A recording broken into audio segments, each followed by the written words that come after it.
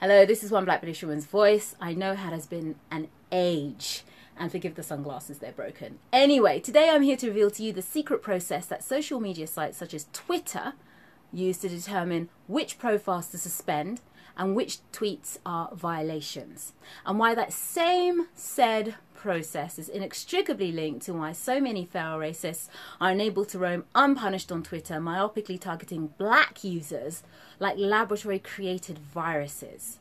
Actually more like rats, the rats they are. Then I'll cleave this process to reveal to you why that process is related to the reason why so many profile suspensions and tweets judged to violate guidelines appear to be disproportionately and aggressively performed against black Twitter users. But first of all, some background info to provide you context for this subject and the impetus for this vlog. Research conducted by the human rights organisation Amnesty International regarding online abuse aggregated that it was black people who received a disproportionate volume of said online abuse. Furthermore, when you further aggregated this quantitative data regarding online abuse, it was ascertained that it was primarily black women who shouldered the lion's share of it. And additionally, the research exposed the fact that it was predominantly social media sites such as the dreadlocked Jack Dorsey or the black-faced Jack Dorsey from Twitter and the incel Mark Zuckerberg's dying Facebook who primarily enabled and empowered the bridge trolls doing the abusing. Now, what has racist online abuse got to do with the procedure that Twitter and Facebook use to determine which profiles to penalise, or indeed which tweets they deem violated their community standards violation guidelines, I hear you ask?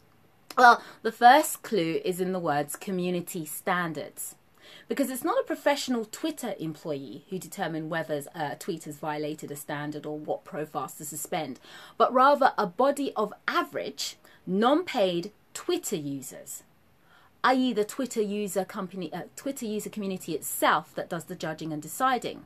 Now, how do I know this? Because once upon a time, I was a non-paid community standards moderator for one of the top free apps of the globe. And this app's process of determining who or what had violated the community standards of that site is inextricably parallel to how Twitter decides which tweets should be deleted and which profiles will get suspended or put on timeout. So harking back to the earliest part of my vlog, the violation guidelines that you see on Twitter are called community guidelines. Okay, community guidelines, because it's not a body of professional experts who decide on whether the post or profile has violated the standard, but simply a large group of everyday Twitter users who aren't employed Twitter staff, but whom Twitter have deemed safe enough to invite them in to be honorary non-paid community moderators. Of course, this is necessary because Twitter doesn't have the capacity or time to labour over whether every individual tweet reported has violated a guideline. So they use a free labour force in the form of the community of Twitter users to do that for them, which basically means you could be a Twitter moderator, you could be a Twitter moderator, anyone could be a Twitter moderator, as long as you're a long-term user who doesn't have a history of being antagonistic or antagonistic towards other users, and you're happy to work for free. Anyway, now, when a post is flagged up, or rather when crybaby snowflakes mass report a post that's hurt their feelings or hit them with raw facts that they can't bend with fake news, the post or profile is then passed through a small pool of a group containing about 20 or so of these non-paid community moderators. And it's shown to them one moderator at a time, with each moderator either giving it a pass or writing next to it the word violates. It's here that I'll just add that even though it's passed through one non-paid moderator at a time, the next moderator still gets to see what the previous moderator has already written, which may well influence the end decision, but I could care less and I have no idea why they filter it that way. But anyway, so now, if by the 20th community moderator, the said offending profile or tweet receives more violation strikes than passes, the post is then jettisoned to an officially paid Twitter employee who then actions it. Did you hear that word? Actions. You see, all the paid Twitter employee does is action it. Because again, Twitter doesn't have the funds to employ the number of people it would take to determine if a post has violated a community standard. But Twitter does have enough money to employ and pay staff to simply action a decision that the non-paid community moderators have settled on. The actions themselves can range from either sending a warning to the offending profile who posted the violating tweet, putting the profile on timeout, getting them to delete the tweet, whatever, or suspending the tweet altogether. Now, to climax this vlog, here's the expose as to why it's disproportionately black Twitter users and even black Facebook users who endure suspensions and deletes much, much more than any other race. And why this also correlates with why so many black, and in particular black female profiles, are exposed to racist abuse unredressed, but perversely face punitive repercussions if they as a black user respond to these racists. It's because 99% of these non-paid community moderators are white.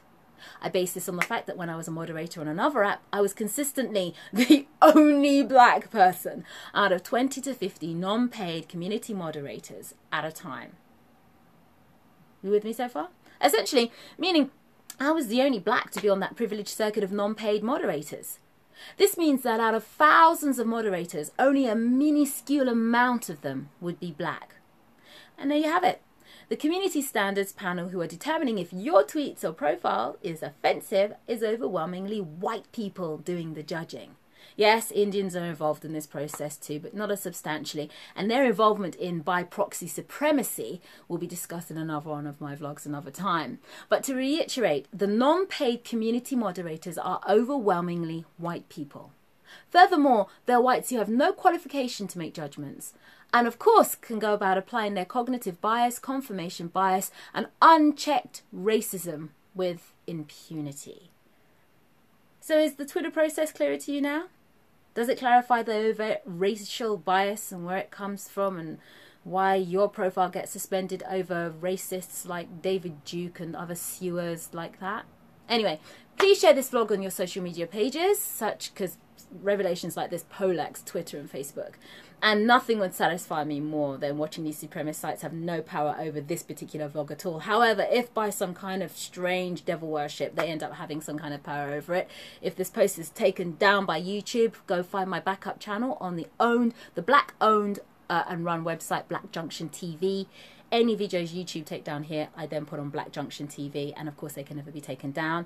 Also, follow me on Twitter at @1_woman. And click on that backup page on there as well, so if that page gets suspended I can find you again. I'm much more active on Twitter because it's just so easy just to throw up the stuff that I have to say on there, so find me on there. Anyway, this is One Black British Woman's Voice. I know it's been too long, I've missed you, I hope you're all safe, I hope I haven't lost a single watcher through COVID, and I'm out.